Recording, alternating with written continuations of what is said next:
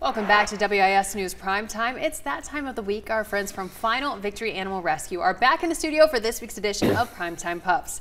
General Manager of Final Victory Animal Rescue, Michael Sneezig, joins us now with this week's Primetime Pup, Tanner. Tanner has been such a sweetheart. Hi. He's kind of loving it. Well, he has been so sweet in studio. Tell us a little bit about this cute little face, this cute little sweetheart. So Tanner is unfortunately our longest resident right now. He's been featured on the show once already, and we're back trying to get him adopted. He came into us as a stray. I mean, he's just a sweetheart. I love him. We've been able to learn a lot about him while he's been in our care. I don't know why, he's just one of my favorites, and so we need to just make sure that he gets the perfect home. Absolutely. He has such a calm disposition, which I think is really sought after in dogs. But how is he, I guess, kind of with other dogs? He obviously loves the scratches. Yeah. How is he with other dogs? Have y'all, you said you learned a lot about him. So when he first came on the show, he was really new. He had not been neutered at that point. We were still working on that, and you know, we were just still learning a lot about him. Now that we've had him for a bit longer, you know, he's neutered, he's ready to go.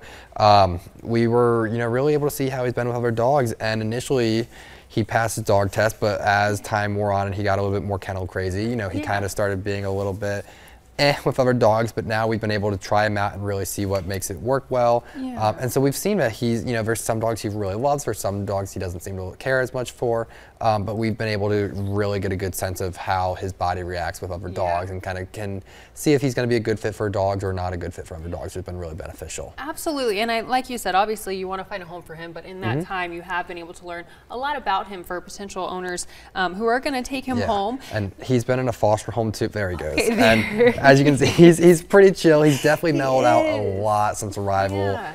When he came in, he was just off the walls, you know, it's chaotic, it's crazy. As a younger dog, you want to go play with everybody, you want to see everybody. But now he's really mellowed out a lot. He loves his beds. Like, he will just melt into his bed all day long. He was in a foster home for a little bit of time, which we were very happy about.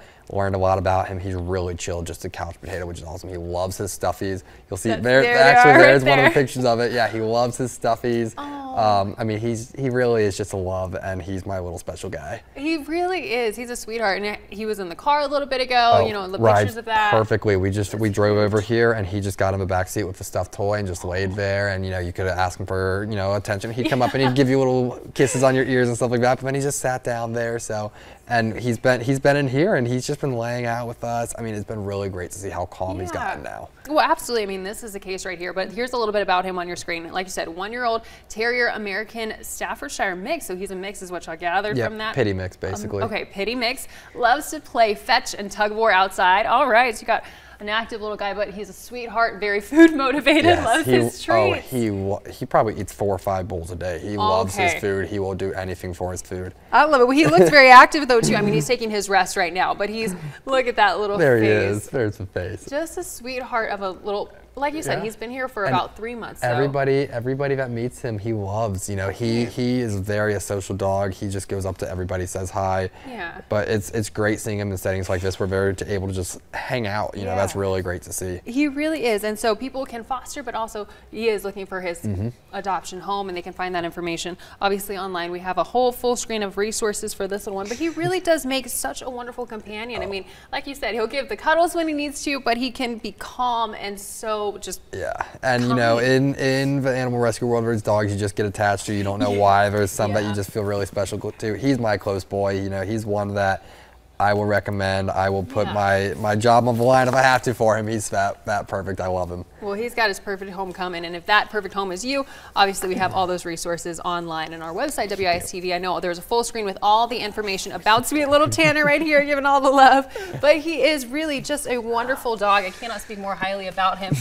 And he's been 3 months, but he's ready to find his home, ready to get out there. Why, just a final question about that. Why do some dogs stay longer than others? It really mostly depends on the breed, the age, and honestly the gender. We see that female dogs tend to go quicker with the breed. You know, bullies, especially the more common bullies such as the reds or the blues, they tend to stick around a little bit longer because, you know, you can find them really anywhere.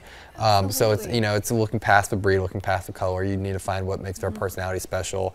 And then also, honestly, the age. We find that kind of the teenagers, the 1 to 1.5 year olds, they're the hardest, you know, honestly, maybe even back to 8 months, they're kind of the hardest to get adopted because people are either looking for that puppy that they can train, they can, you know, it's their little thing from the beginning, or they're looking for an older, more mature dog who's a little bit more laid back, maybe a little bit more trained.